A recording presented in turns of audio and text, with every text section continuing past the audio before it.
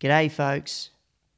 Talk to Martin Stewart, a fierce advocate in the disability sector on all things social reform, and especially in the section of vision impairment.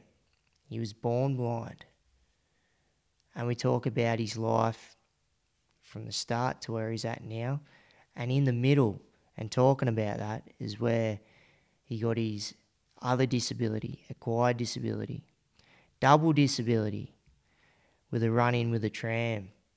Horrific. But life kept on moving, persevered, and he's still advocating and pushing forward for people in the disability sector. He's a great voice. Push, move, motivate. Great guy.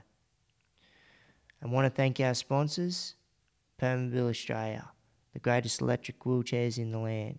Wouldn't be sitting in anything else but these four wheels right here. And they've got great assistive tech also. So righto, let's get into it.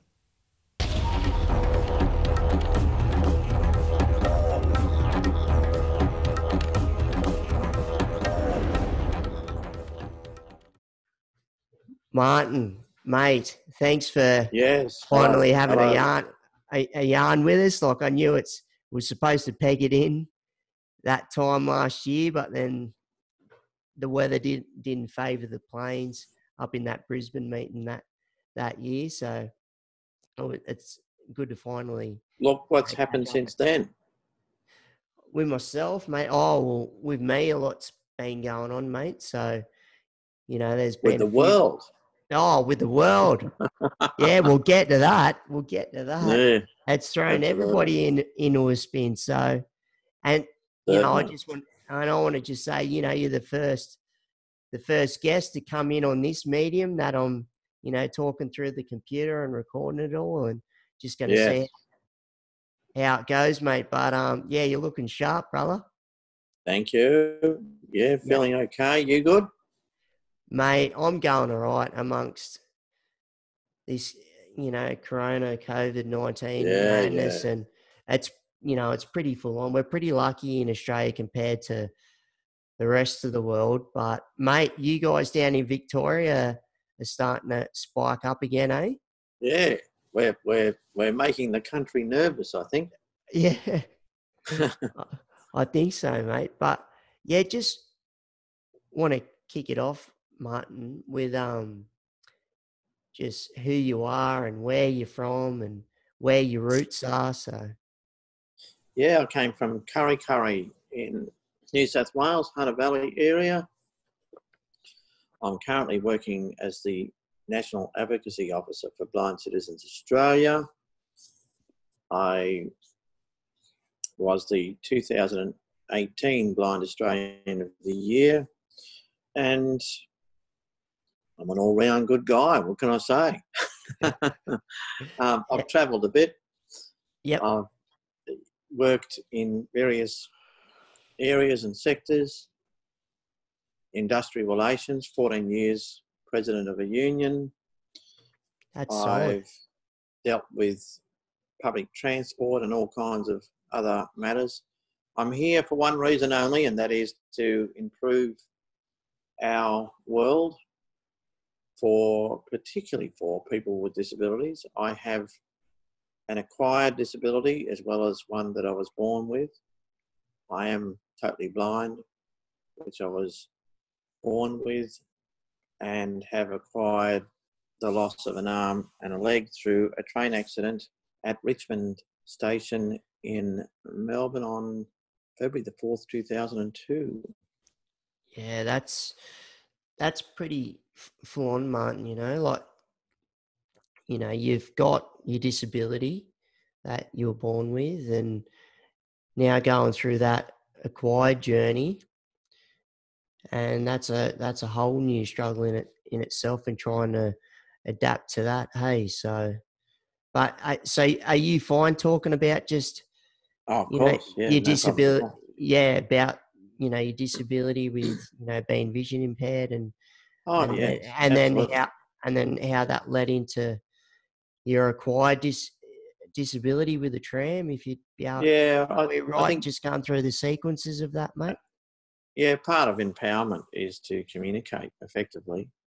And one of those things I communicate about is my journey.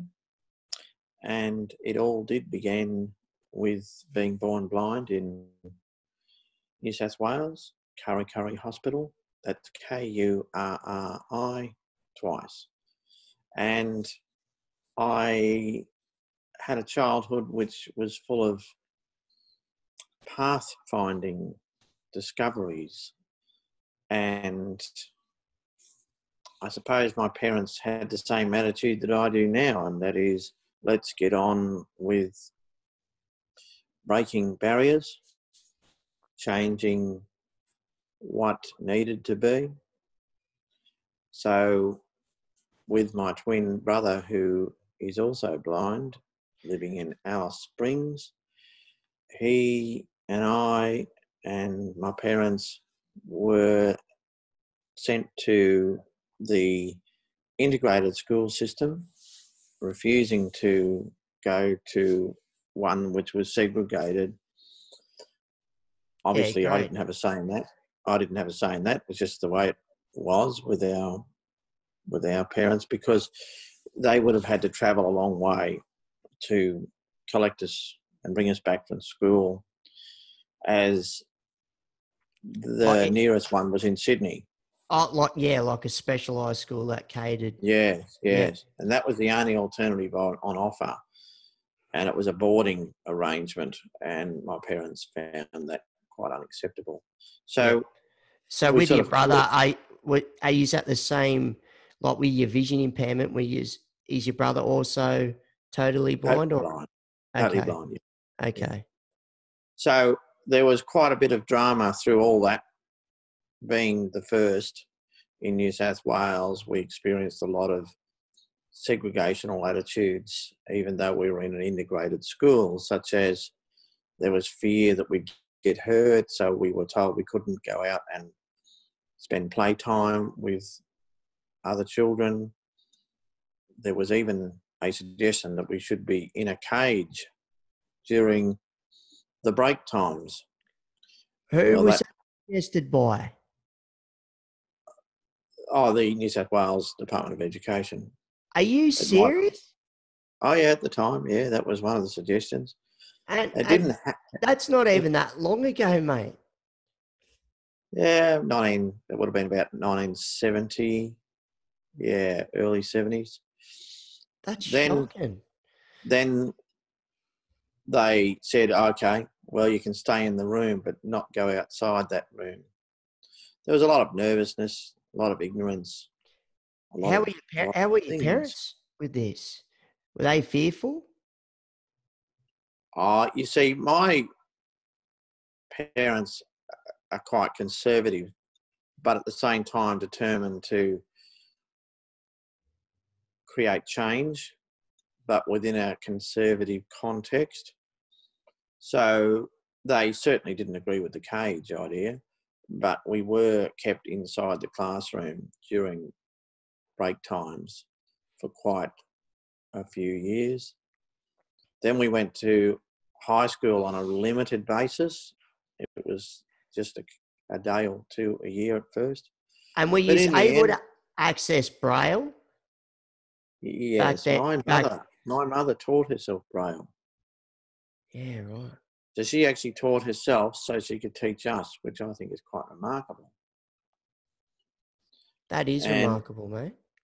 so a lot of homeschooling occurred because the schooling at the official schools was very limited until about year 7.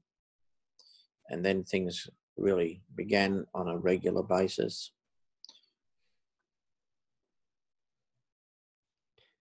Mate, so on a regular basis. And that's what I've always been intrigued with the language of Braille. And, going through that journey because, English being your first language and then having to go down this journey of Braille, how would you compare that to the English language and learning Braille, yeah. Braille is not easy to use. It's not easy to read. It became easy for me, but it's well known that the structure of Braille is not an easy language, purely because most of the Braille is in grade 2, which is a whole lot of symbols that you must know. So it shortens the Braille. It's like a shorthand. It Yep. shortens the volume of the book, this book size. So, for example, knowledge is K, not is N, go is G, and we can just go forever on what words have symbols, what denotes various things. So there's a lot you've got to remember.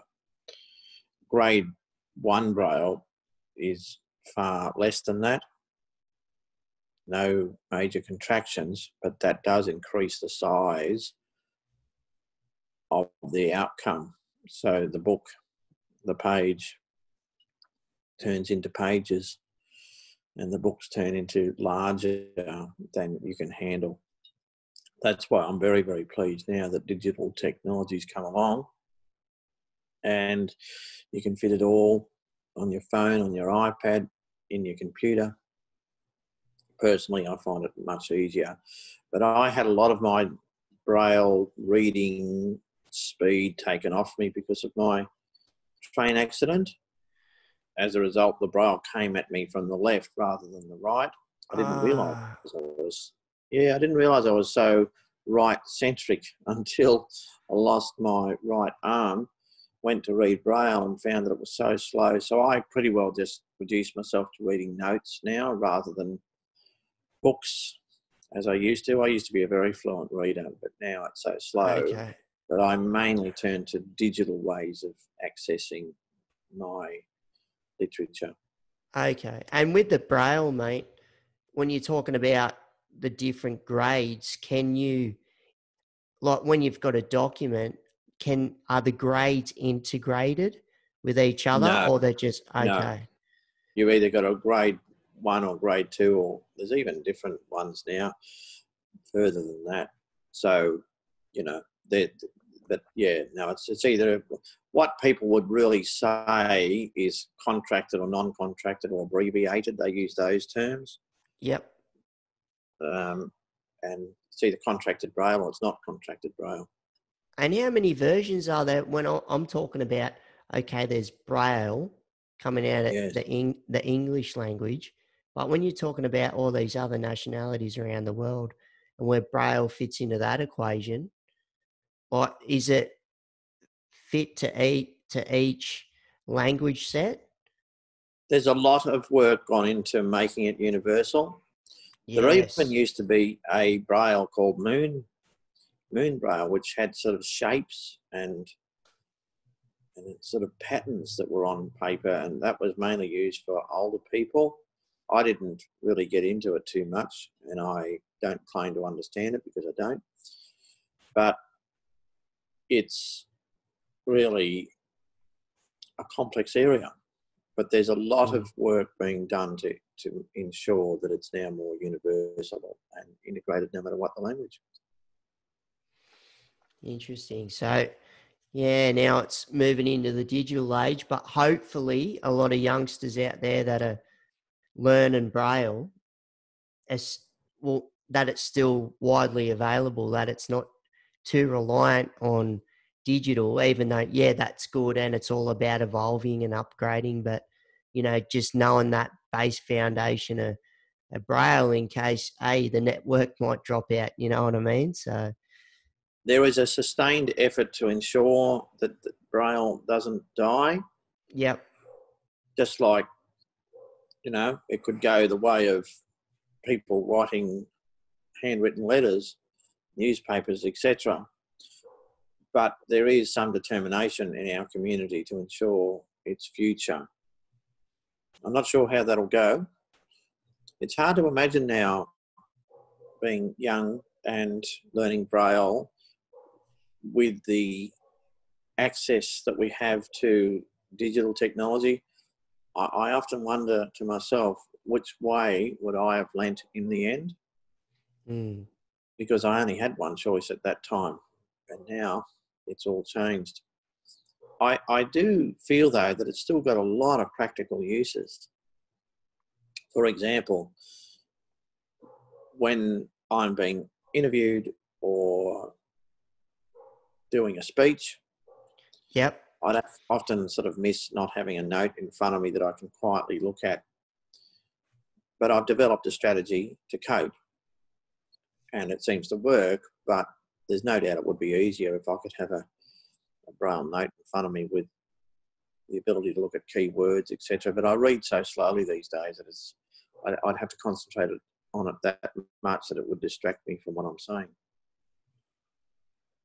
Yeah, okay. So, and how long did it take your mum to learn the language? Oh, well, you know, I was only 5 and 6, so I don't really recall, but I know she would have had to have worked very hard on it. It would create a lot of time consumption, very intelligent to be able to remember it all and then teach it to us.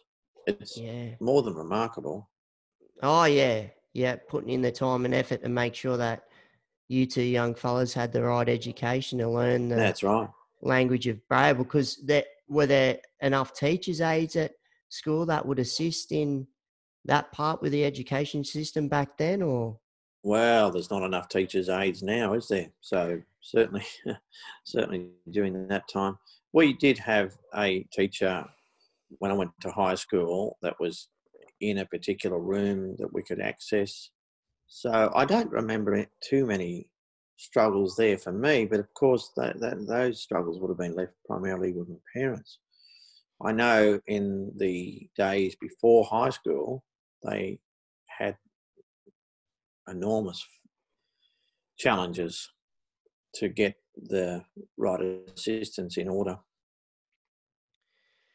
Yeah. So, and that was all New South Wales, all your schooling, and then did you move down to Victoria when you're in your later teens, or where was that whole I transition? I did. I moved to Victoria, yeah, from New South Wales, and that was mainly for love, if you really want to know. Oh, you're a sweetheart, eh? So, well, she was. But yes, so I made a personal decision to move to Victoria for that reason. Yeah, so you've been down there for a while. Mate, I think your video has just dropped out. Can you Yeah, still hear? there's a call coming in. Can you hear me? Yep, I can hear Yeah, you. there's a call coming in. It'll come back when this disappears. Sorry about that. I didn't know it would have that effect. And I had it on Do Not Disturb, so I don't know why it's coming in. No, It'll come back. It should. If it doesn't, I'll fix it. it's all good. We can. Is it now? That should come back. Oh, boom, boom. He's back. He's back. There you are. Yeah, Yeah, there you go. So it was back a now. call coming in and I didn't know. Anyway, part of the adventure. That's it. It's all part of the journey. But That's it. hey, Let's it's good that hope we're that finally doesn't having a happen too many yarn. times. Yeah, Yes. missing planes the first time. Now it's people calling us, cutting us off now. Oh, yeah. It's all happening here. And yeah, so moved down to Melbourne or Victoria for love, mate. So Yeah, yeah. and and so that's where you've been that whole time since, yeah? Yes. And it's a good place to be because it's a fairly progressive state.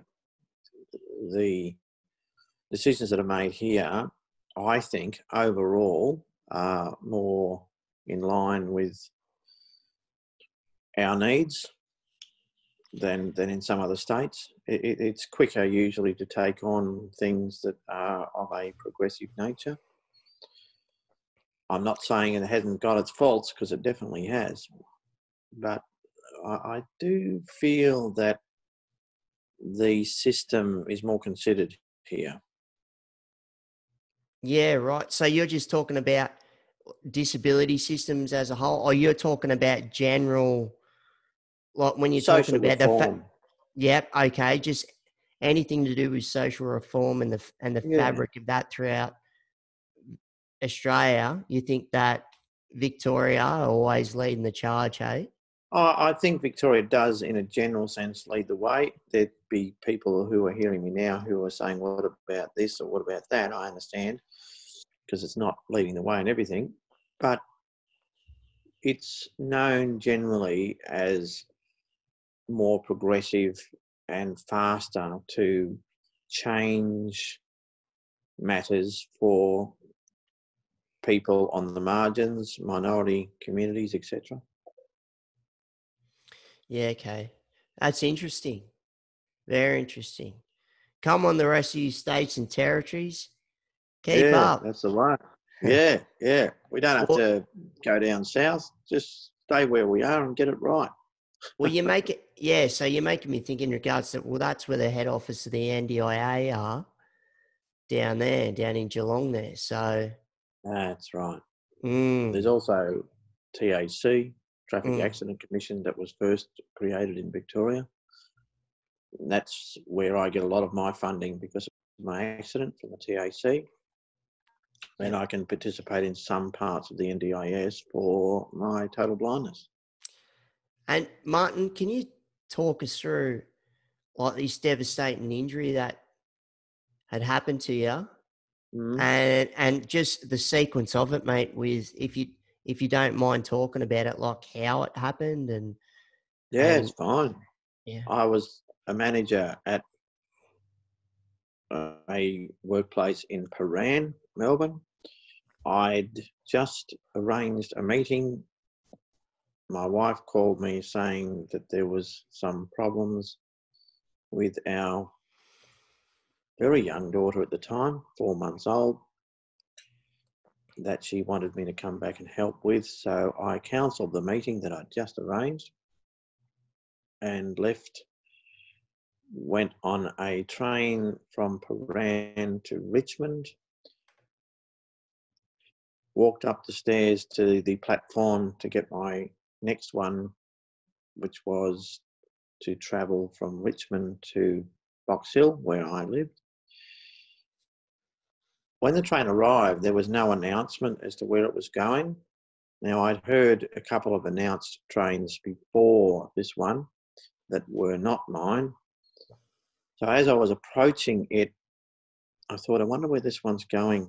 I haven't heard destination announcement, but I'll just keep going. So as I was moving towards the train, I had two things on my mind, not just getting on the train, but where is it headed? I then, on approach and getting very close to it, reached my cane out, and I felt a gap. I thought it was a doorway, but in fact it was the gap between carriages. I fell down there. This part I don't actually recall. The passengers saw what had happened. One of them raced up the side of the train to indicate to the driver what had happened. She just got to the driver, opened her mouth to tell him not to move, and he did. And the train went over me and continued on its journey. That woman, by the way, continued to travel down the platform, down a ramp, because in those days the station staff were not on the platforms, they were underneath. And she actually uttered these words. She said, "A man's been killed upstairs. I think you should go up there."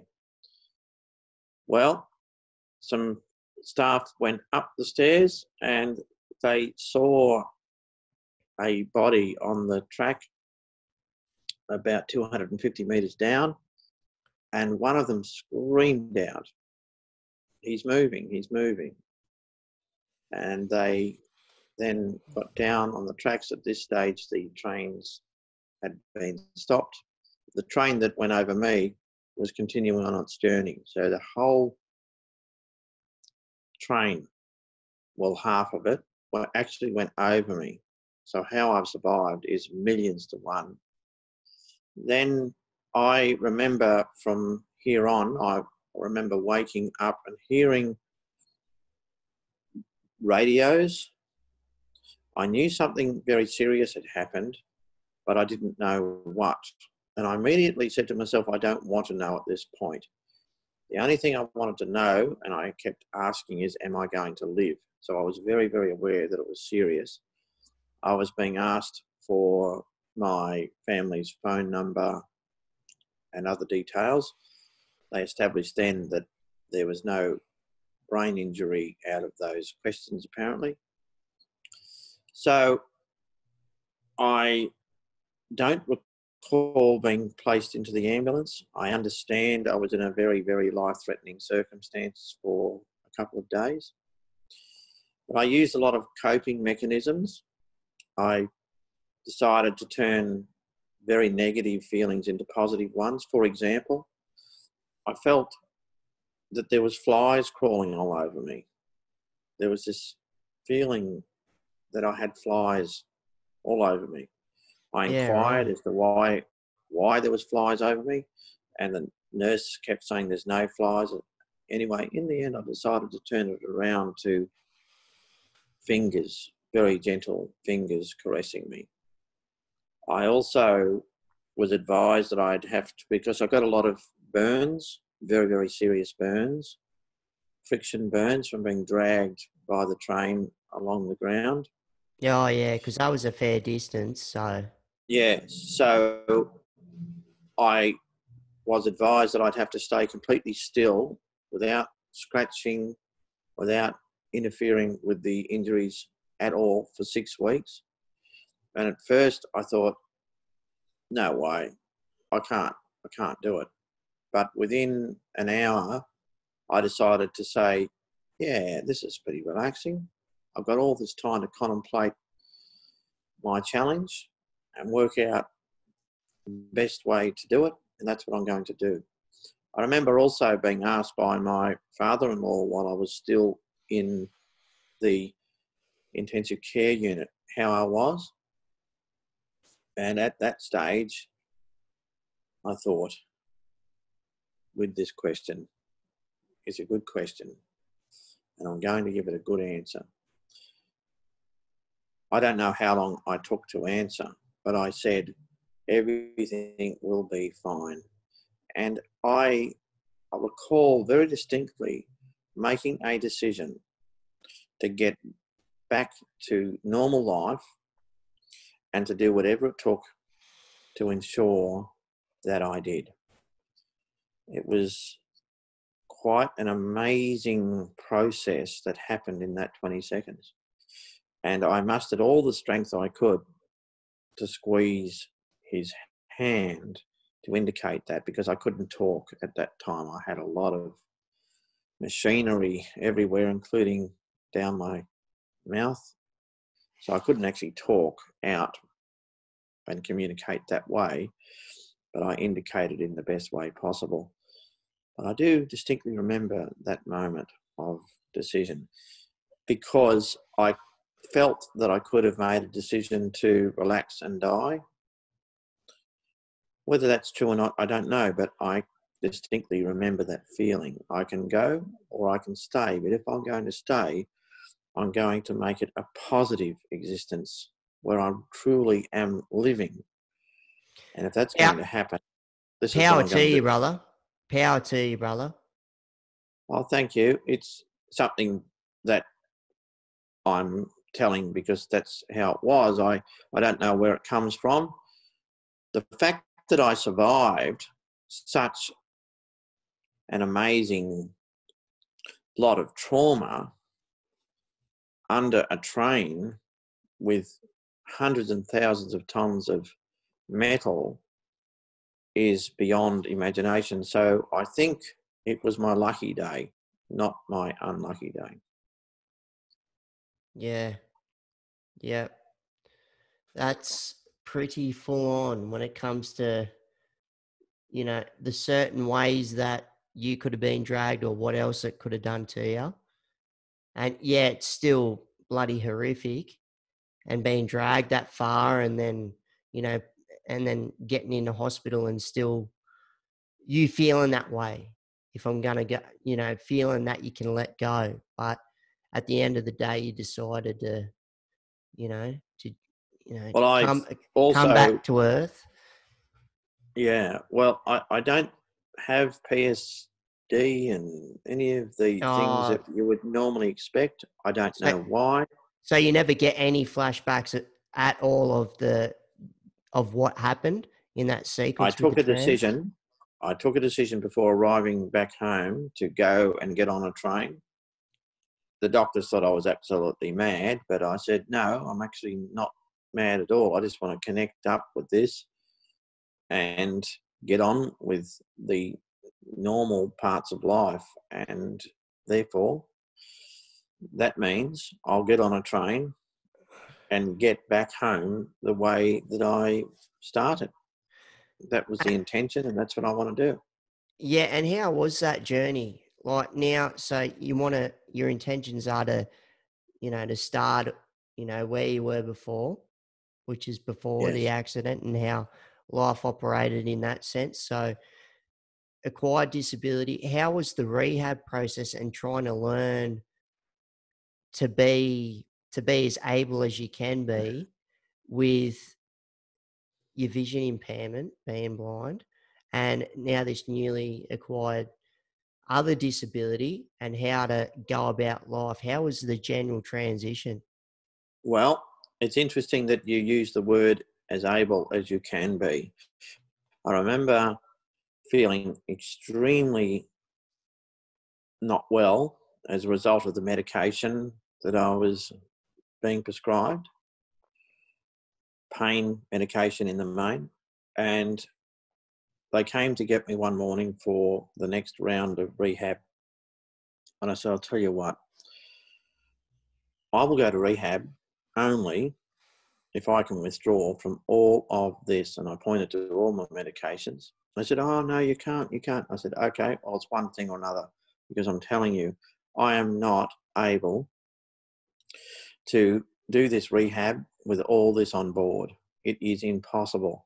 I am so sick. So I'm making a decision, and I'm prepared to sign whatever I need to sign to come off these medications so I can genuinely attach myself to my body, which I need to work in order for this rehab to progress me. So I did. I went off all the medication, and of course it was painful. But as I said to them, that's the only way I'm going to know what is and what is not hurting, what I need to do in order to work around it, work with it. And that's how I did things from that day on. And that's what made the difference. The You, you ability to don't muck feel. around. Yeah, Well, the ability to feel things that were going on or not right or whatever was far better than it being masked by a drug that was making, or drugs that were making me very, very sick. yeah. I know how you feel in that sense, like with those certain drugs, and you know where you feel like they're weighing you down, and you don't want to feel that fog, you know. And plus That's it. being able to feel, and talking about being able to feel. So whether it be prosthetics or what the technology that they had back then to get you to move forward. So what did you utilize for, like, Well, now taking I on this newly acquired disability? I couldn't wear an arm. I don't know if you can see in the picture. There's a Yep, lot that's there's a I can lot that's see. been taken. As there was so much taken, I couldn't have an arm, an unofficial one. There were medical people who said that I would not know where it was either because I couldn't see it. So there was a disadvantage there they were concerned about. I'm not sure about that because I think I might have been able to feel where it was or associate with it eventually, but it couldn't be because of how much was lost. I've got my artificial leg, which I use every day. That can be operated with an app as well to change the surface, the way it reacts, etc.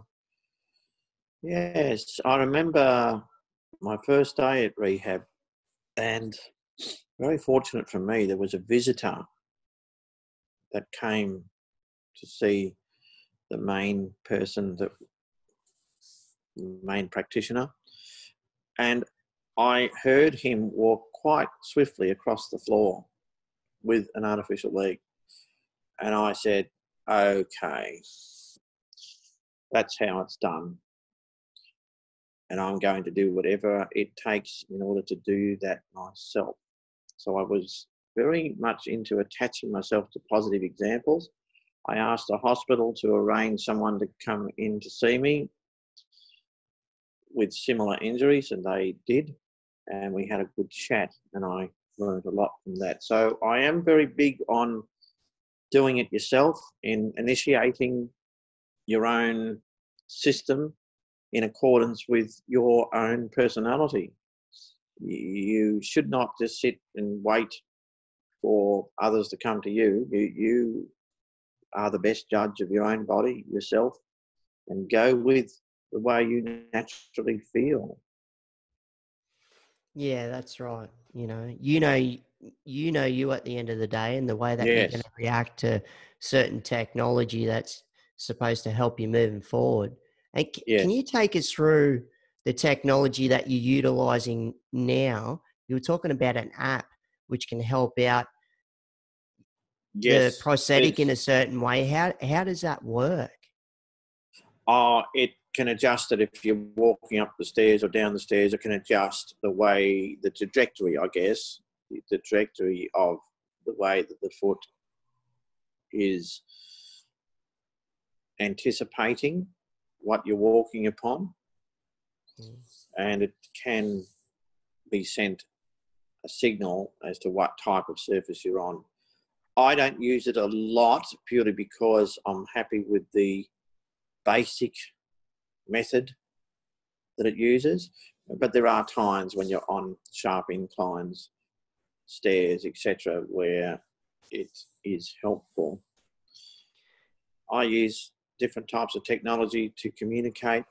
It's amazing how rapidly that's moved along, Mm. the way we're doing this meeting now, for Ye- example. Yeah, that's it. And have you seen a bit of a shift and a change? Because I'm thinking along the lines of, like, not too long ago, even and still now, disability equipment and assistive technology in general, the price tags on anything that had disability on it, and the prices are right up there. But when you're looking at the likes of Google, Alexa, Siri, Zoom, a lot of these mainstream tech, does that apply to your everyday use as someone that's vision impaired and with your Yeah, other acquired disability? yes, it does.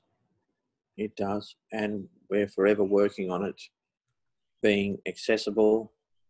Sometimes an app is accessible and then they update and it's broken and you have to go back to the drawing board. It's all about the culture of these large companies and smaller ones, people in general. As I've always said to any developer, pass these learnings on.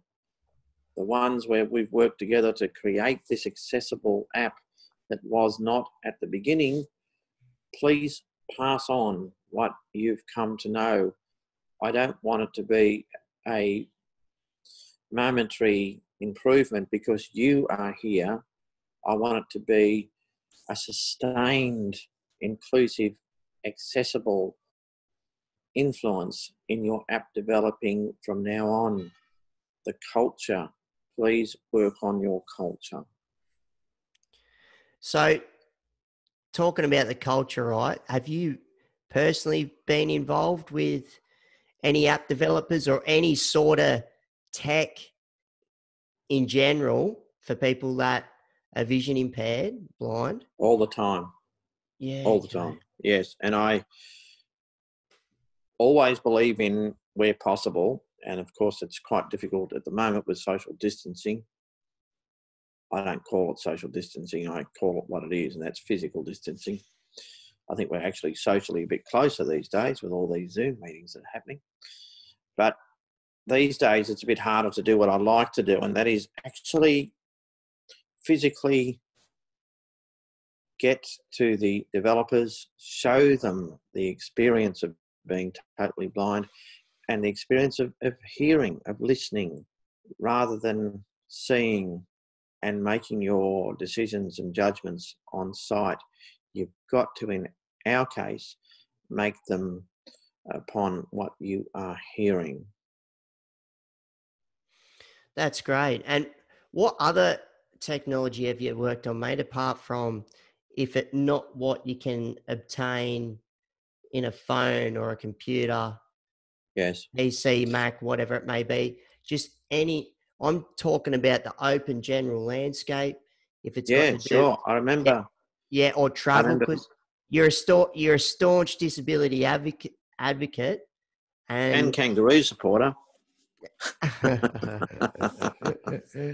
and yeah. So just Well, lead us I down that remember. path, mate. Yeah, sure. Sorry for talking over there. I remember in around mid-80s, perhaps. This is dealing with technology, but I at first was dealing with it in a less technical fashion. I confronted a situation where there was no announcements under what we call the city loop in Melbourne's train system. There was no announcements at all. So I spoke to them and spoke to them and spoke to them again, and they were not listening. So I thought I would make my own announcements. So I went down underneath where the city loop stations are with Katie Ball. A few people may remember Katie Ball. She was a very active activist, and she told me what trains were there, and I was announcing them through a megaphone. I thought I'd make the announcements that should be being made. Anyway, I got arrested 3 times for disturbing the peace. I thought, disturbing the peace, this is actually adding a service. But Mate, that's the way. I've heard you're a bit of a troublemaker, so Oh, well, sometimes you got to stir the pot. that's it. Shake After it the up. third time, after the third time, they realised that I wasn't going anywhere, and they did exactly what I was asking them to do originally, and that's they came to Brisbane with me to look at the technology that they were using. So they were pretty forward thinking then. And that was a train locator system, which allowed the announcements on the Brisbane trains a lot earlier than anywhere else. And they came back to Melbourne and copied that. And I was later to be in the testing program. And now we have those beautiful announcements right through the loop. That occurred probably about 6 months after they came back with me from looking at Brisbane. Yeah, so Graham Innes, he went through a similar story to yours, Yes, an ex-disability human that's it. rights commissioner. Yeah, up The in only Sydney. thing, So. the only thing he didn't get out there and make any announcements. He didn't have to do that, but he had his own effective megaphone in his own different way. And of course, he had a higher profile at that time, which I didn't have. I have now, thankfully. But then in those days, I was a very unknown that became known through doing things a little differently to create points and progress what needed to be in order to make our lives of a higher quality. That's it, mate. It's not about being boxed in, being out in the grey area. And, Yes. what you can see from your perspective, that's going to have and give change to a lot of people out there. So even... My activism really started in the industrial relations area in supported employment services. And I was very, very dissatisfied with what I noticed there. And I was to create a movement called PENI, People for Equality, Not Institutionalisation, who advanced forward and created a lot of publicity in order to create changes in that area, to have the wages and conditions that were being experienced by other workers passed on. There's still a lot of work to do in that area, by the way, because it slipped back a lot. But I did strongly believe that it was akin to slave labour, where people with disabilities were being used, and that is an appropriate word, used, because they certainly weren't being paid in a real sense, to, for example, fill show bags that were being sold at an inflated price when the people that were being used to fill them were being virtually not paid at all to do it. Sweatshop type arrangements with no legitimate positive conditions. It was appalling. So there were protests at the showground. We called cabarets. Remember the ads, a glass and a half of pure cream milk? Well, we called it a glass and a half of pure slave sweat. That produced these cabarets. That's absolutely disgusting that was going on. Yes, it was. Yeah, because there's still And forms still of is. that going today. Correct. Well, when you're looking at some of the Australian disability enterprises and the way that some of them are run around the country, and Yes. the hours that some of these people are putting in, and the little returns, it's ludicrous. They need to. Yeah. The agency needs to get on board. People need to get on board and make change within that sector. So I'd love to see it. I'd love to see it unionised to really get people united and together. The problem is, though, is that by the nature of some disability groups, they are kept isolated and not encouraged by anyone. And it's having the funding perform. too. It's having the money to get behind them and the resources. So, That's right. But it's better that we've got a lot of technology like this these days, so anybody can broadcast a message, and you don't have to be here, there, and everywhere. You can do it from home or wherever on your phone, whatever it may be. But yeah, in some situations. Yeah. Sorry, Jake. In some situations, you're right. The individuals concerned are not aware that unions exist. So it's very hard to educate someone about unions if they're not aware of why they exist and the value of them that would be brought to them by joining one. Well, that's it. When you look at the majority of Australia's pay structures, or just how they're looked after, annual leave, super, all of that, if we didn't have certain unions back in the day and how they operated and what they instilled in the Australian fabric of looking after the workers and pay structures, we wouldn't be in certain positions today, for sure. Correct. Yes. Mate, so the other thing... So what are you thinking about, starting a disability union or an advocacy group, or are you a part of certain ones now that you might be able to kick up a gear and keep leading the charge and broadcasting the message, or what? Well, I was a union president for 14 years, so to some degree I've had a career there, and now I'm a national advocacy officer for BCA. I certainly would be interested in encouraging and getting behind people who were interested. As far as initiating it, though, and sort of running in an executive of an organisation like that, I'm probably wanting to hand that on to someone else, but without doubt, would like to assist, support, and encourage someone. Yep. Yep. Hey, Martin, brother, would you be able to just shift the phone a little bit back towards your Up or right? down? No, to the left. Well, you tell me when I'm doing this. That way? Spot on, mate. Looking nice and Beautiful. looking nice and pretty Okay. there. All good. All good.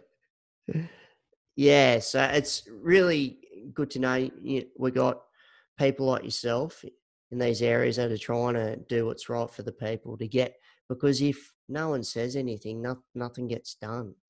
And we just need Yes. to keep the charge, keep going, keep moving forward and trying to get a collective of people with disability, with lived experience or not, to keep, because you're looking at a lot of these advocacy groups and they're like losing funding and dropping out. And we just need to keep vocalizing and making sure that we can reach into the right resources That's right. so we can break some of these systemic cycles, and which it's Australia in general is making improvements when it's got to do with disability, but that we still need to keep moving forward because a lot still needs to be done for the whole disability spectrum across Australia. So, and it's I'm a very positive person. However, I need to point out, with that positivity in mind, which should produce proactive acting, that this country is doing very poorly when it comes to many important areas: employment and social housing, vital areas where we are doing so poorly, so badly.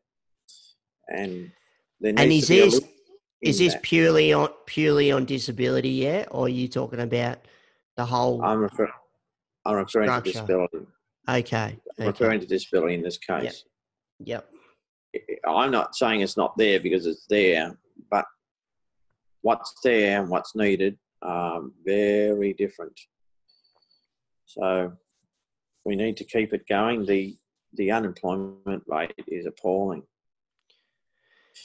It is, mate. Yeah, and it's just a perception of what, with employers, they're already got this notion, this subconscious bias sitting in the back of their head. As soon as this person applies for that role, if it's on paper or sitting down the interview, because of their disability, that they're just not up to scratch or they're not going to be able to do X, Y, and Z. So, which makes me sick because I've physically seen it before in the past, and and where does, in your point of view, and we haven't even touched on the National Disability Insurance Scheme, the NDIS, where does this fold into this situation, and how can it assist? It can assist in many ways. I think if it's assisting in the area of housing with the SDAs that they've got now, specialised disability accommodation, as well as providing the technology, the everyday supports, which of course creates independence. That in turn creates a better feeling about yourself, commonly known as self-esteem, which then has a person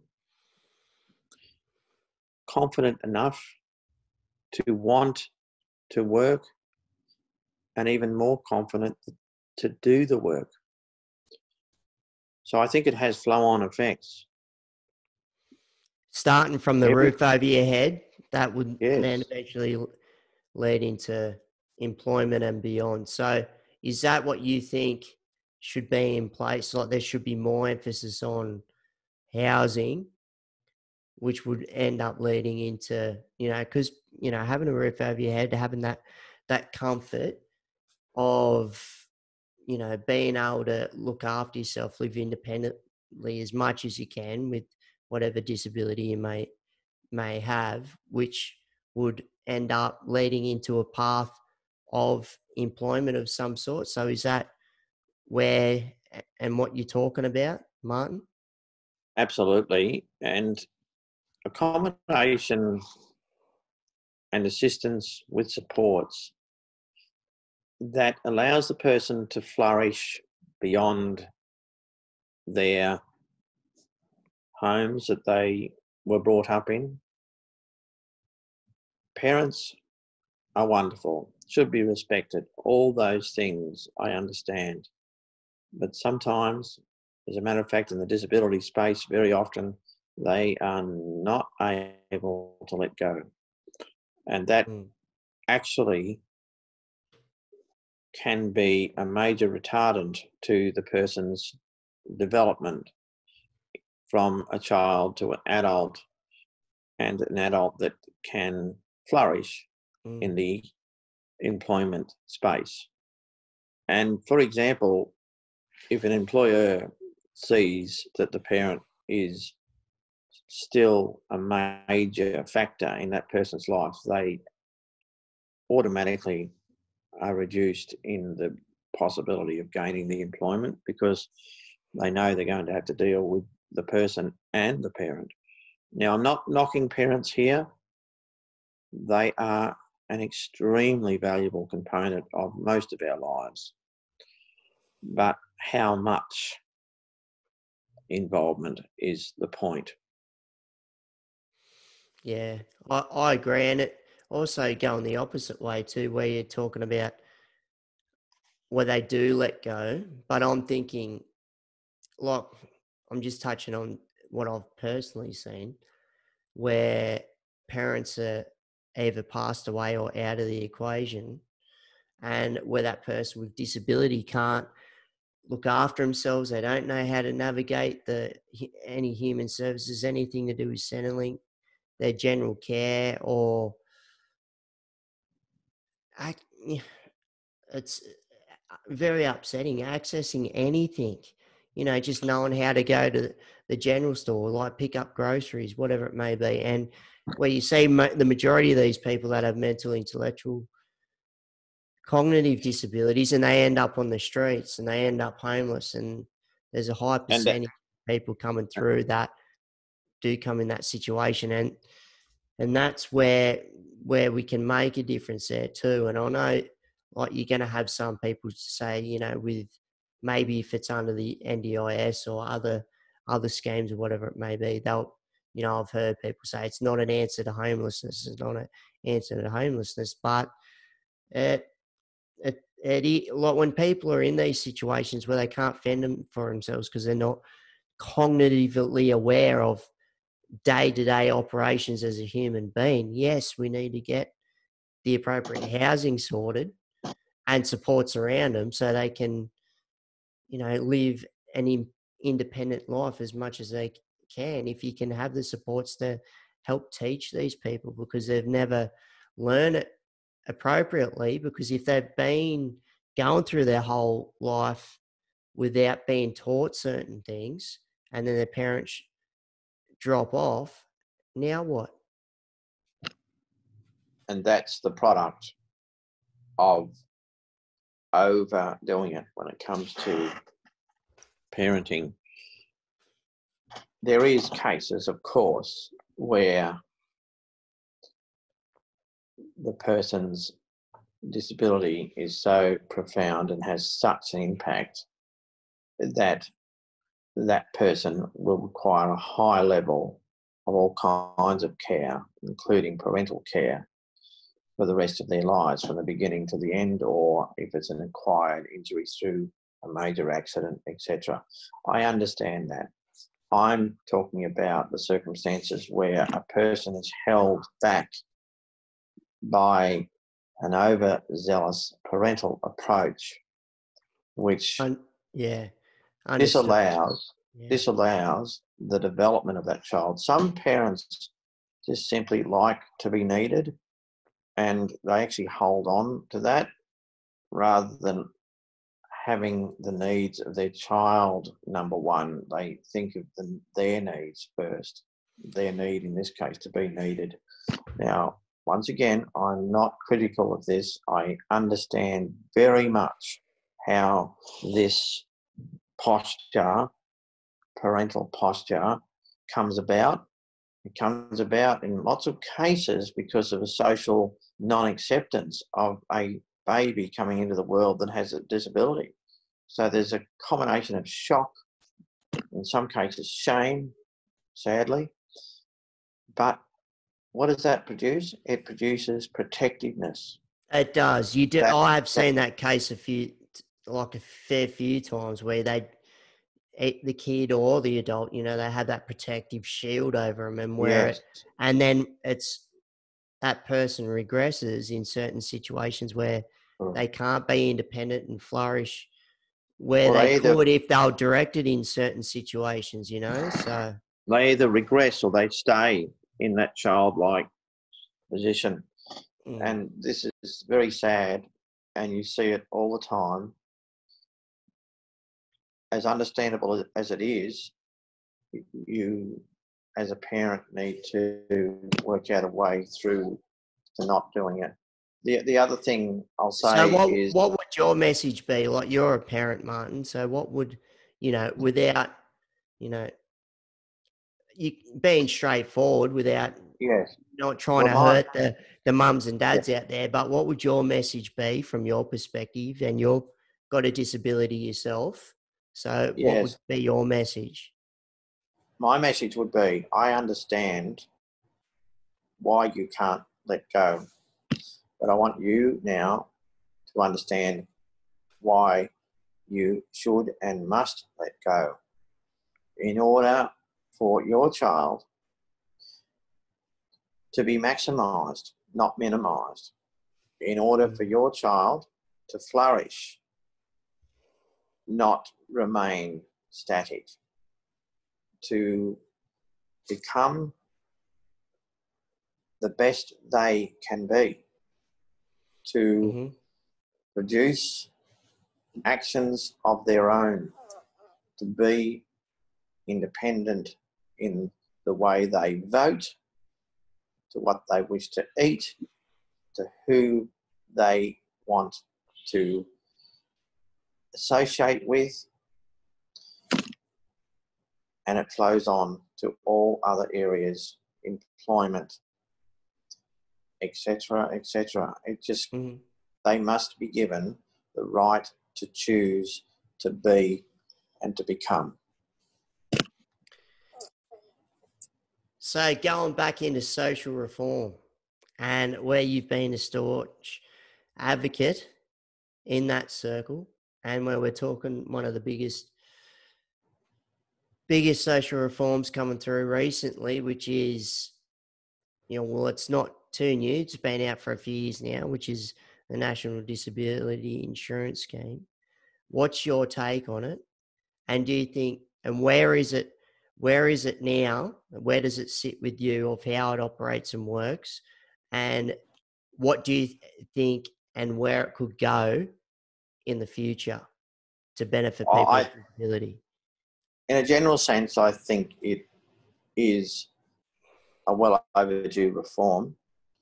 I see some dangers, however.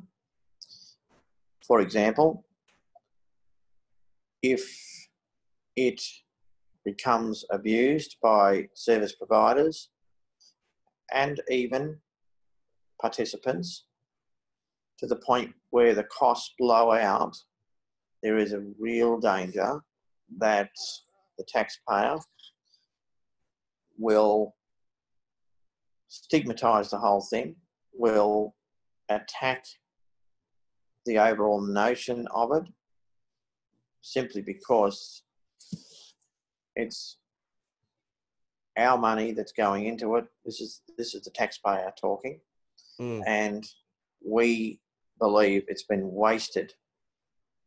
That will lead potentially to people with disabilities being regarded as an unfortunate burden. Why did we go into this? You cost us so much. So there is a real danger there if it's not done properly, that it actually causes what it's trying to prevent. I think regarding its operation in general, there is no doubt that we are better off for it than without it.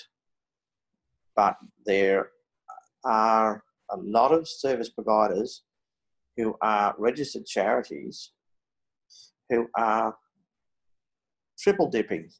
They're getting some money from the person, particularly in the My Aged Care case.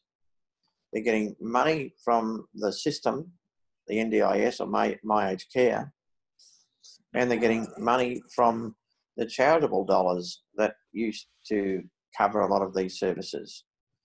And I'm really concerned that what effect is it going to have on people's kindness?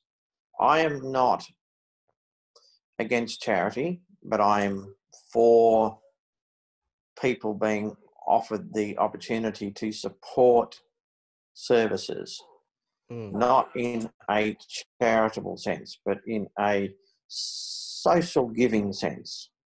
I'm concerned about the effect and impacts upon that happening, where the general public says, well, my tax dollars are already going into the NDIS, so I won't be giving that organisation my financial support because they don't need it anymore. So I think there's going to be a drain in that area. At the same time, I don't want the service providers to be taking advantage of the charitable dollars they get, and they're still getting, but all of a sudden, they're also asking for huge dollars from the NDIS for the same thing that they're getting charitable dollars for. Yeah, it's So crazy. I just wonder at times, where's the money really going to, when there's still the same amount of charitable dollars, in some cases being dragged in. At the same time, there's the NDIS, which are being pushed and pushed and pushed to charge a lot of money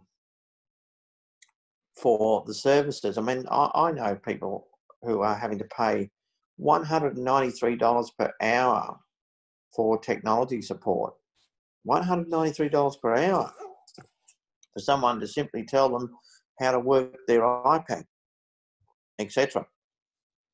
And yet the organisation concerned is still receiving charitable dollars as well. So we've got to sort out what is what here and make sure that all of it can still remain, including the NDIS's costs. I spoke to them 2 weeks ago and I said, please find a way. Was that the local office, or was it a particular group in the agency, or? Oh, no, I was speaking in front of the executive leadership team, so it was all the leaders. And I said to them, you must find a way to bring the service price down so you can increase the services you can provide. At the moment, it's blowing out, but the service provision is now starting to become more and more questioned because of how much it's costing. Somehow you've got to get those costs down so you can increase the level of service provision itself. Yeah, Or else it's depending on which line items they are, because there's so many different groups. Yes, correct. I meant registered groups underneath the NDIS, as in the services themselves. Like there are some that are way blown out, but there's some Jake, where it's going to become unaffordable. We will not be able to afford it, and I fear the day. You mean Australians won't be able to afford it? Yeah, that's what you're talking about, because it's going to blow out. Is that what you? Correct, and I'm concerned about the reaction to people with disabilities on the street, with the taxpayer realising that we are costing so much because there wasn't a reasonable cap placed upon the amount of money that the providers were asking for. I know that the providers are pushing very hard for price increases all the time. And you say to yourself, you can't just keep wanting more and more and more because it's at our expense. It's at Yeah. our expense. I You know know, what you're saying. Like, and even with myself, like I'm a NDIS service provider myself, and I can yes, obviously see what's in there, but like there's so many, and what makes me sick with this is that there's so many sharks in the water. Like correct. the amount of new service providers that I see pop up, and where I've personally been involved with direct service provision or with myself or clients or friends, people that I know, where they just get taken advantage of. Like, you know, I've had $8,000 ripped out of my personal package, and Yes. these people ended up getting found out because I was dipping into, yeah, a lot of people's pack. They didn't even sign up with me. I didn't even know who they were. Didn't have a service agreement. No, Well, nothing. this And is then what I'm all of it. saying. And there's stuff like this happening left, right, and centre. So it's Correct. good that Correct. we've got the Quality and Safeguards Commission in place. So we've got that Yeah. whole team that can come down and deregister and get like bring in the legal force to get behind and just smash these bloody providers in the head and get them out of here. Absolutely. So There should be because an ACCC type setup where the costs are always made as common as possible rather than, you know, you can charge what you like. It's really worrying me that there will be a blowout because that will affect our social standing, I guess, is the way that I'd like to put it. If we become a financial burden, the public is going to take it out and say that each of us are a burden. And believe me, that will mean that people turn against us, whether it be socially or whether we want a job, etc. Because they'll say, well, you're already getting this. Why should I give you more? Why should I offer you a job and pay you more than what you're already receiving through the NDIS, which is cleaning out my taxes? yeah, I understand it from that point of view. So, like it is, but so we've gone down that route. Oh, by the way, Positives, I pos, just want to yeah. say, I'm not in any way talking about reduction of services. As a matter of fact, I think they should have an even broader range of Oh, services. and we need more. Like when you're talking Yes, about, you know, like in some of the areas, like there's plenty of spots around, you know, where I am in New South Wales or just throughout the nation in general, where there is lack of service provision. It's hard to get them in some places when you're talking about rural and remote. Like there's certain ways that you can move and shake and get things done in respect to those areas, which still need working on and continuously need that, you know, reinforcement in those areas. But people are starting to move out of cities and move into these areas too, which is great. Where because you're yes, looking at most of the capital cities around in Australia, especially Sydney, like good luck, you know, trying to buy down there, and even where you are down in Melbourne, like the prices are just keep inflating. So, yes. The but prices of products and mm, services in the disability area are so outrageous. yeah, yeah, and but mate, going to positives of the NDIS. So Sure. Yes. what can you draw upon that and tell us, mate?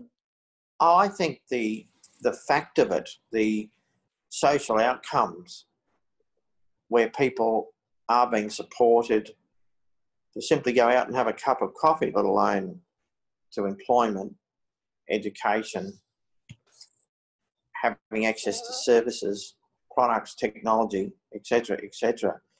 The concept of NDIS is extraordinarily positive, and I'm totally in favour of its existence and want to support its maintenance. So I'm all for the NDIS in so many different ways and for so many different reasons. That's why I'm involved in the shaping of it. Mm-hmm. Soon we'll have an app which we'll all be able to work with, which I think may be a game changer. Oh, can you tell us a little bit about it, or is it top secret, or what? Well, I think I can tell you and your listeners and viewers. Viewers, mate. Yep. And Yep, talking about view, just yes. shift the camera a little bit to your right, if you can. Right. Okay. Where's my stand? Okay. How's that?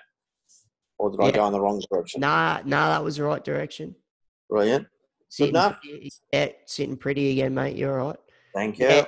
So the app. Well, the NDIS is currently developing an app which I've been involved with, and we're hoping that it will be released maybe July, August. It is July now, I know. If not, by the end of the year, where we will be able to access things in a lot more focused way. They are working upon an instant payment system as well, where you'll be able to pay in real time. So you go to your service provider and through the app, you'll be able to pay. It doesn't matter if you're plan managed, self-managed or plan managed, or? Probably better if you were self-managed, but with the plan management part, that'll be integrated somehow. It might be a step or two more. But the general reason for the app's creation is so a person can more directly target their own plan and get out of it more quickly what is in it.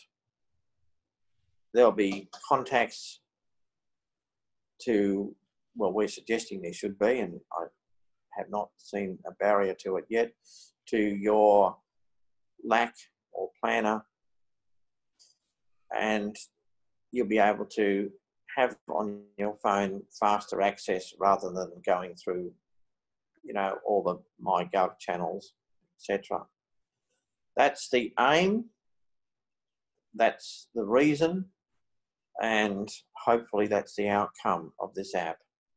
The instant real-time payment system, I think, will allow you to not need anymore to take it out of your own funds first if you're self-managed. It'll go directly from the NDIS's account. So brewing in the works, hey? Well, hopefully that comes out and it's a positive step forward, and that's going to and it's going to help the masses out there being able to access it appropriately and being able to manage their funds and whatever it may be. But so just remember, when it comes out at first, it won't have all of its functionality. That's the way things are in this space. Yeah, it'll still be in its beta form, and then it'll come out in a more polished version soon, yeah? Correct. And even when it comes out, more suggestions that come in, the more it will progressively improve. That's great, mate. Well, it's good to hear that, Martin, that a few good positive things are coming out of the NDIS, and hopefully that trajectory just keeps going forward. But it's like any system, and I've said this many a time, it's in a positive line going forward, but there's always going to be, ups and downs and, hills and valleys along the way. But, we're getting there, and having people like yourself in there telling the people that are sitting in the ivory towers, like and the executive directors and whoever else is involved with the disability reform councils and people like that, just letting them know people like us that have disability is, bringing it to them. And with our different spectrums, whether it's got to do with vision impaired, quadriplegia. When I spoke to them recently, I encouraged them to return to the face-to-face sessions as quickly as possible for the participants reference group. Okay. Are you still involved with the participant Yes, reference group? yes, I am. That's Yes. good. And the reason I used was that every time we travel, every time we are brought together, it's every time you are exposed directly to what our needs are, because you get to find out, you have exposure immediately to our travelling experience, our accommodation experience, what we need to do each and every day is there in front of you just to organise these meetings. And I think that's an important component of understanding and indeed empathy and education to you, the NDIS, your staff, and people down the line. You get to see it, feel it, and know it. And talking about seeing, feeling, and know it, so that's with travel. When you got someone that's with your disability, when you're talking about getting on planes, like whatever carrier organisation it may be, Yes. does it work out really well for someone in your situation, like the actual steps of to the airport, getting onto the plane, and if it's any sort of announcements or whatever aids that they got within airports themselves? It's amazing how many times you book and explain the meet and greet and what your requirements are, but it just doesn't get to the point where you need it to, and you need to re-explain it again for priority boarding, etc., etc. It just never gets to the area where it needs to. And I understand that to some degree, because there'd be so much information that needs to be taken into account during the boarding process, the ticketing requirements, etc., etc. But I think the coordination of the information could be a lot more arranged. I feel that you should be able to register with a particular, like say for example, if you're a Qantas frequent flyer, you should be able to register as a person who just automatically requires priority boarding, meet and greet services, etc. And that just simply be not having to be mentioned anymore unless you want that status to be changed. And it just automatically appears on your ticket, etc., etc. But it's so ad hoc currently, and you can tell the operator at the other end of the phone as much as you like, it never gets to the people on the ground that will end up meeting and greeting you and offering you the service. You have to continuously repeat it all the time. And have you ever had to use a guide dog in general, or in an airport situation or anything like that? Yes, I have. I've had 2 dogs over the years. I have operated through airports, on planes, in hotels, restaurants, etc. The biggest problem is taxis, followed by restaurants. And I find hotels okay, but I do know through being an advocate that some aren't. There's this idea that's come out where hotels will advertise themselves as pet friendly or not pet friendly. And when they say they're not pet friendly, they, in some cases, say, well, I said you couldn't come because we advertise as pet friendly, and you spend a lot of time saying, no, this is not a pet. This is an assistance dog, different. But the way they see it, they advertised that dogs, pets couldn't come, therefore yours shouldn't. And they see it as undermining their advertisement. Like if our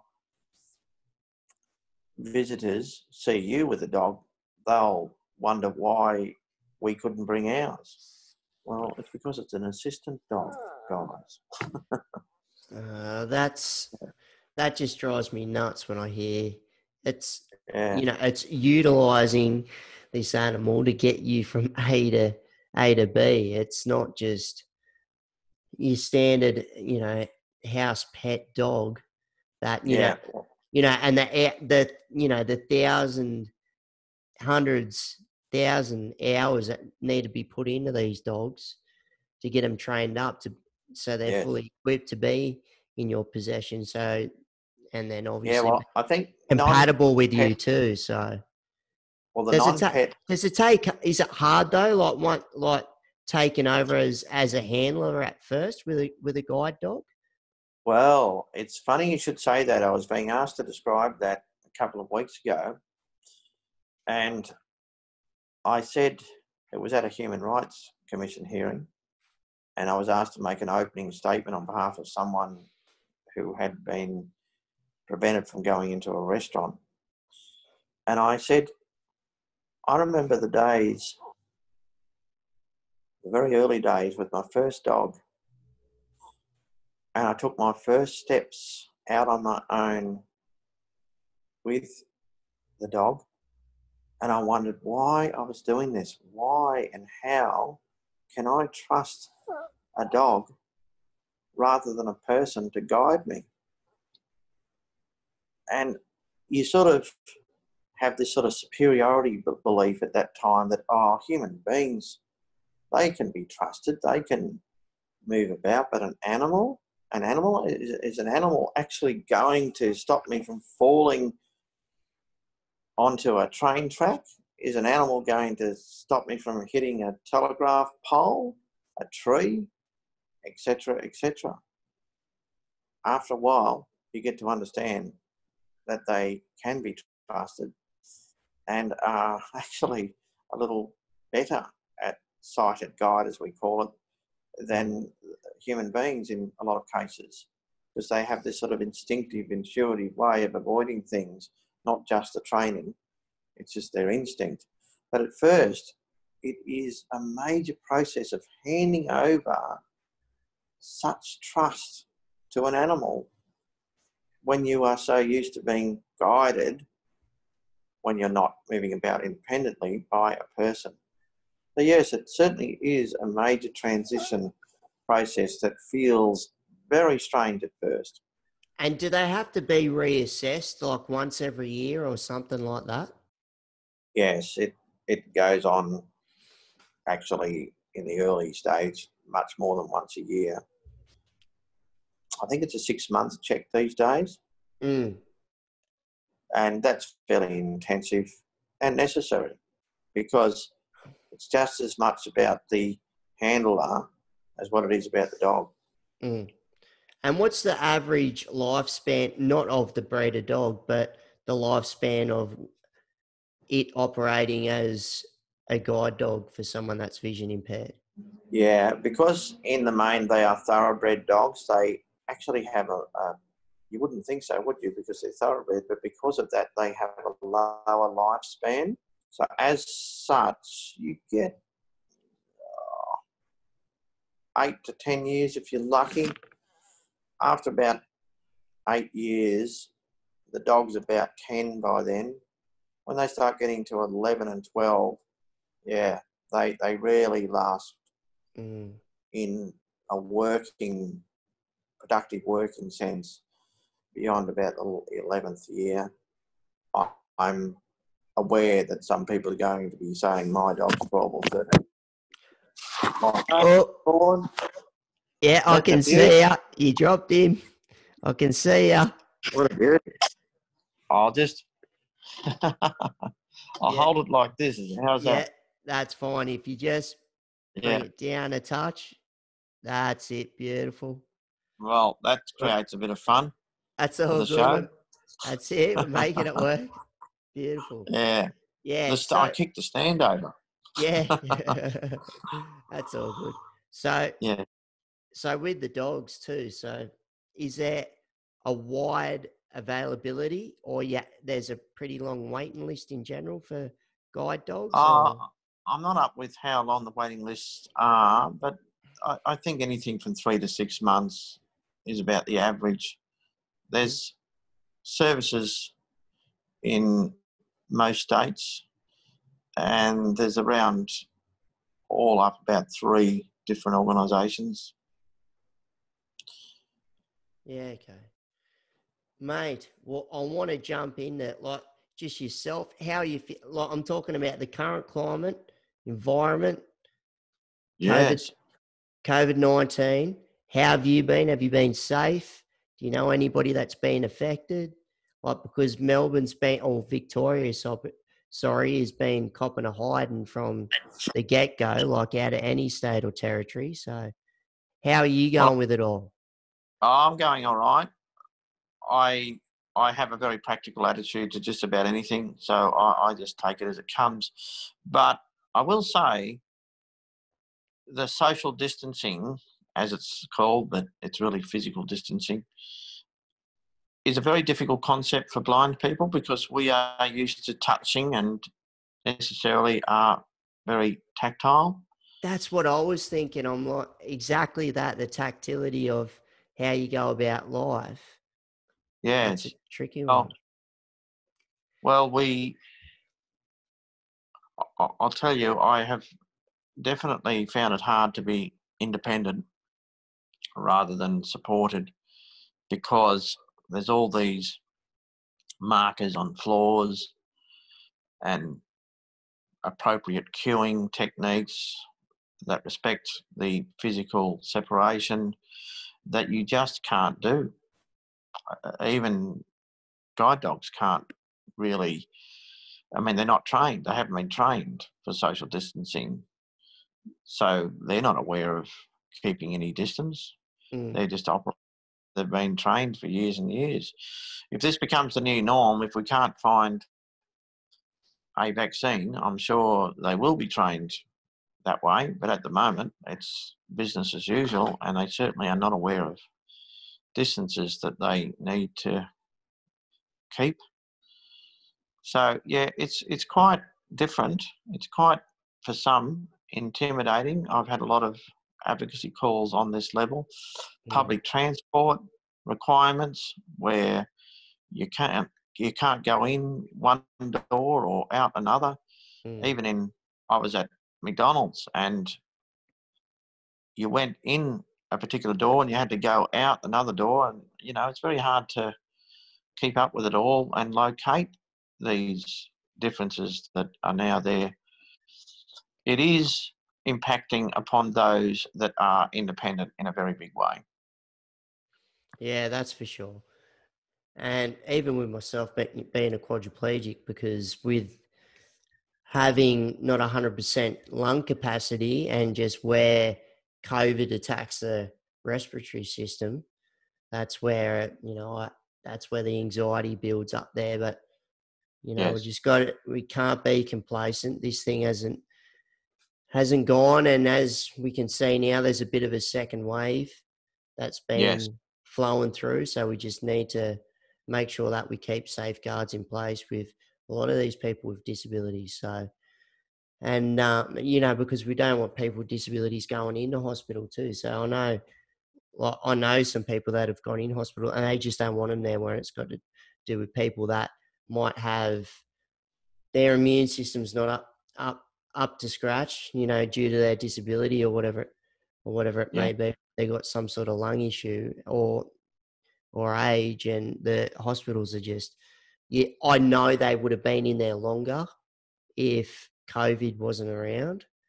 yes, So, but it's starting to be a little bit more relaxed, but who knows where it's going to be going in the next few weeks if New South Wales is going to start locking down on, like, because they've only just started to reopen hours on certain yes, situations, whatever it's got to do with health retail or whatever it may be. So I don't know how long that's going to last, like depending on the numbers and the growth, if it's going to yes, keep on going on a trajectory on the way up.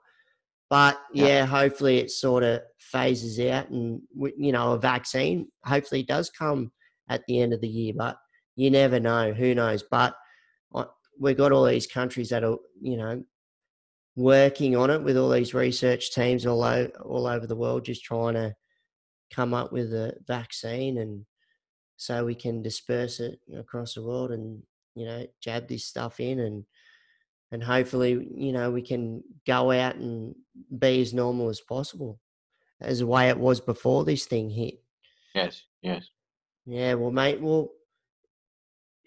Martin, I really appreciate you coming on for the first episode of Keep Rolling Through Zoom, which is, it's exciting, and it's another step in another avenue. So, and, I should have this out soon. But, mate, did you want to give a shout out or just acknowledge or put out there any of the organisations that you're working with, or whether it's any, if you've got social media accounts that you want to put out there? Well, firstly, I want to say thank you very much for this opportunity to speak to your audience, the people who are following this app, because these podcasts provide an opportunity to gain information, to hear each other's experiences, and to feel less alone if we were feeling alone. And if we're not feeling alone, it allows us to thrive even further through the knowledge that is gained by listening to others give their knowledge, to share it. It's important. It is so important that we gain each other's skills and hear of our experiences, because that's what builds our confidence, knowing that what we're experiencing is being experienced by others, what we're feeling is being felt. And even if we're not, you gain the empathy from hearing what others are going through. And there's so many positives. I do believe in life and living, and every day that I breathe is a good one. I think that's part of being a person with a disability, because we learn very quickly, in order to move about effectively, to be positive. And for those who aren't feeling positive today, please know that you can, and that it is possible to meet your challenges by listening to podcasts like this, and to gain the confidence through the words and through the knowledge that you've heard. Not exclusively one person, but all of us together. We all form a part of a contribution to each other's lives. So thank you. We at Blind Citizens Australia, we provide services for blind or vision impaired Australians anywhere in the country. We're not confined to one state.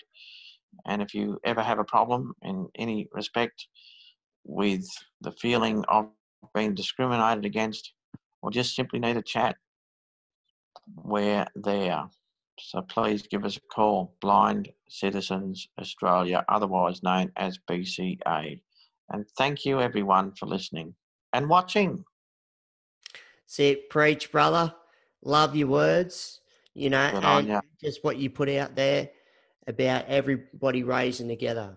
As I say, Well, high tide raises all canoes. That's it, well, brother. I've got a saying that I always live with, and that is, if there doesn't appear to be an opportunity, create one.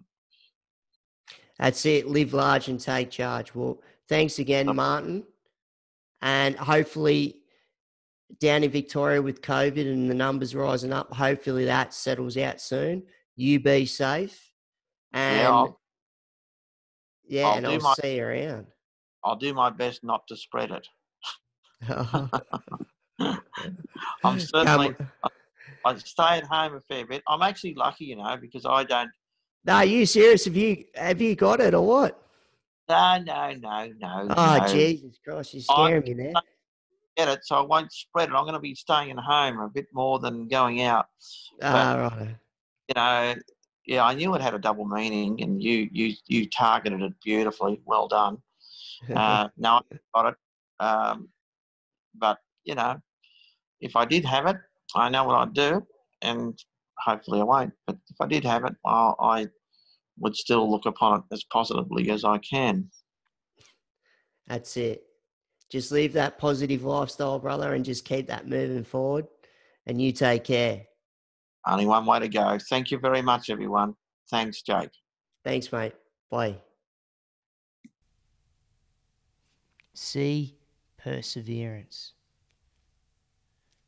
Born blind, vision impaired, life's rolling on, bang. Double disability, limbs ripped off, doesn't matter. Keep moving forward. That's Martin. Great advocate, voice for the people, and he'll continue to do so. He's a top bloke, eh? And if you wanna get in contact with me, you can get me via Instagram at streetrollingcheetah or email one word streetrollingcheetah@gmail.com. Or also got a Facebook page, Keep Rolling with Jake Briggs, so check it out. And if you like the podcast, hit that subscribe button. It'd be much appreciated. I want to thank our sponsors, Permobil Australia, the greatest electric wheelchairs in the land. Wouldn't be sitting in anything else but these 4 wheels right here, and they've got great assistive tech also. So righto, we'll see you on the next one.